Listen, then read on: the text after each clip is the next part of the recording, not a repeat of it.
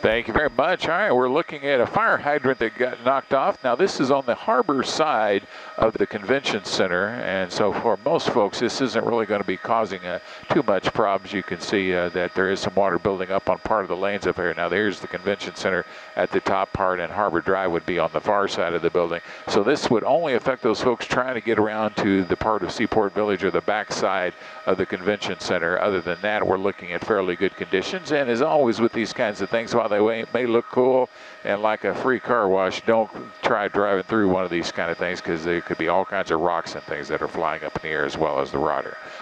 All right, back to you, Dan and Michelle.